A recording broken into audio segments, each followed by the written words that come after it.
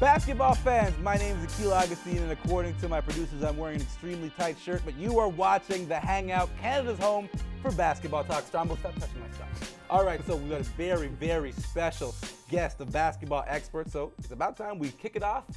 Very special guest to my left, someone that you all grew up watching, one of the most well-informed, well-spoken, intelligent people.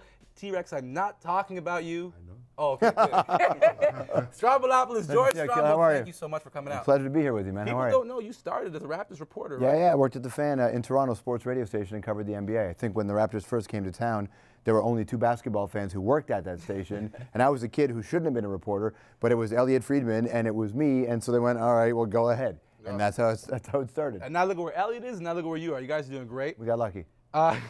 So did I, actually. Another guy still getting lucky on a day-to-day basis, one of my favorite people, repping the OVO brand. He stole my special edition T-shirt. Of course I did. Because now I have none, but you got one. T-Rex, Tyrone Edwards, you guys know him and love him, member of the OVO team. Drake, your boy. Yes. He's got this city on fire right now. Nothing was the same. That's all you need to say, because you know that's true. And at the end of the couch, that's Dan Gladman. That's the producer of the Raptors broadcast. I just want to point out that usually I dominate the sneaker game on this show. It's like to point out, these right here, folks, are my Jerry Stackhouses. I thought I came with some heat. Guys, show them the heat. I got seriously upstaged today.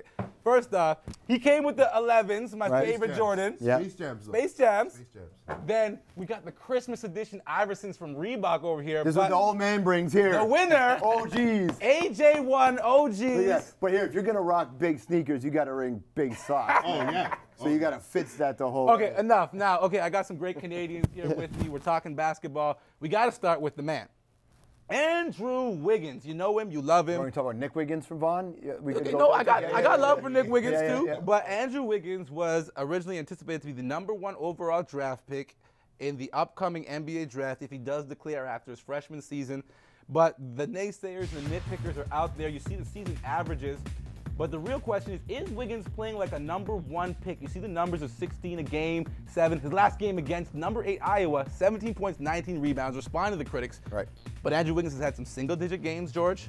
He's had some games where he didn't look dominant. And when you're drafting at the #1 pick, especially looking at the last year, you want a dominant player at the #1 pick. Sure. Is he playing #1? I don't think he's playing #1. I think he's playing #3. But here's the thing. I remember when all that talk came out about Wiggins being the #1 pick, and none of that came from him. Yeah. Right? It was really early on for him, and Wiggins knew that a top 3 pick really is as good as a #1 pick for him. He's still really young. I don't know that he declares at the end of this year. If I'm him, I'd do another year. Wow. Seriously? Yeah, man. Do another year. Especially the Raptors can't draft first. You do another year, man. Okay. All right. Well, Tyrone, you've seen a couple games. You're very familiar with the kid. So are you surprised at all with the fact that some people were expecting to completely dominate the game, but I mean, we've seen guys like LeBron James who are #1 picks who don't do it the same way Kobe and Jordan did it. But I think that one thing I've learned over the years is that never to get caught up in the hype. So I never really did get caught up in the hype of him being #1. I don't care if he's #1 because I know he's going to be a beast. And so whether he goes 1, 2, 3, or if he takes another year, all that is fine with me because as long as he ends up on the Raptors. Let me dream. I want him on the Raptors, and I want him. He's just gonna come and be entertaining. Because when you get to the NBA, it becomes more of entertainment anyway. Yes. He's gonna sell tickets. No zone. He's gonna sell tickets, and he's going to give the highlights and whatnot. So he'll show. Look at last year's #1. Last year's #1 not even gonna be in the league maybe. Yeah, we'll right? Okay, save those thoughts, Dan. Right. You're around, man. You're at the arenas. You're talking to Leo and those guys. What are the thoughts going on around Andrew Wiggins? With the first pick in the 2014 NBA draft, The Utah Jazz. the Milwaukee Bucks, the Los Angeles Lakers, I don't know who it is, select Andrew Wiggins out of the University of Kansas. For sure. Kansas University. Not Joel Embiid? No, they're taking Wiggins. You can look at the numbers. His averages for a college player, especially in a major program, are good. You look at the games that he's had against top 25 competition, that's when he steps up and plays his best. Florida, the Duke game, recently against Iowa State. He's still getting better. Remember, they only play 30, 35 games a year, so there's still a growth spurt.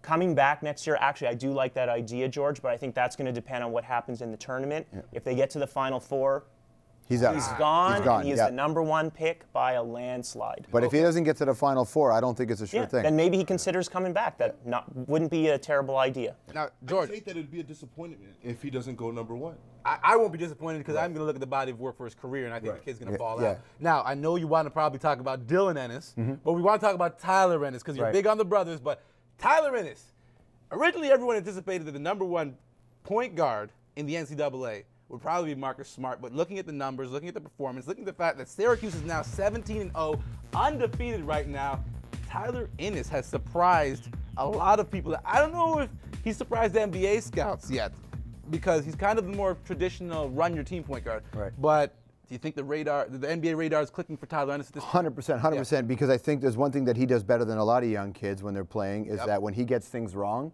he quickly figures out why they're wrong and fixes them. So you don't see a lot of pattern of mistakes with him. Yes. And he's made some mistakes, but he adjusts pretty quickly, and that's what you need to do for, I think, scouts to go, he's coachable. He can work and he could be a star. See, I'm going to pick up right from where he's just said. He is coachable. He's a student of the game. He's a basketball player. Well, he watched his dad and his brother, right? So he was a part of it. And he's a part of, like that basketball elite in terms of like just loving the game, studying the game, wanting to do better.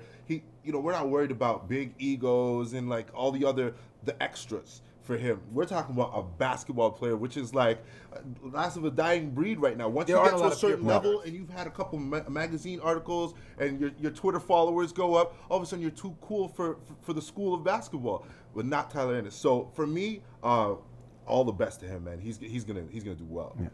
I know you've heard enough about Tyler Ennis because the Syracuse boy Leo just keeps chirping Well, about it. just remember there is also a top point guard prospect out of Australia named Dante Exum. Yes. But you take Exum, Ennis, and Smart. You have 3 point guards.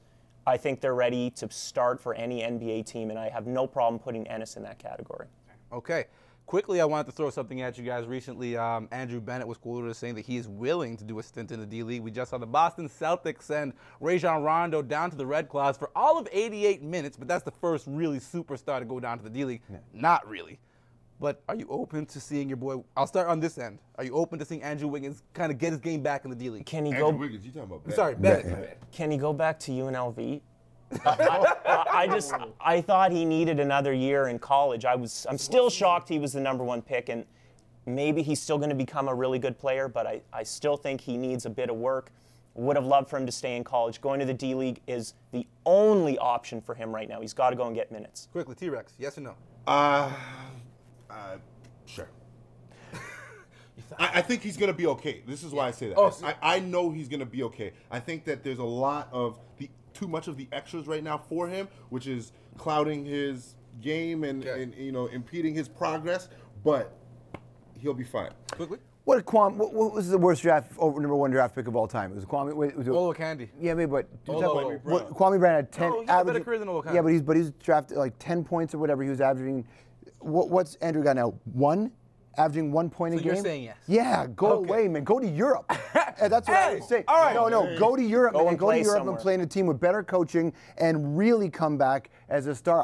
The D-League's fine, but if I'm him, I go to Europe and I come back in 3 years. You're getting the raw truth from your man George Strombolopoulos here on The Hangout. We will be back. We still have more to talk. We got to talk about the Heat. We got to talk about Dion Waiters.